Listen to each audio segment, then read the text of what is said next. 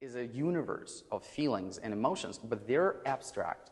And in order for abstraction to become a concrete emotion, we have to make those choices inside. We have to decide what we want that emotion to be, because if we just think, oh, I'm just going to play as beautifully as I can, that's too vague, you know. What is beauty? It's in the eye of the beholder. And it's just not specific enough. So then the music kind of becomes generically lovely. And those are the two words that you just want to forget ever existed.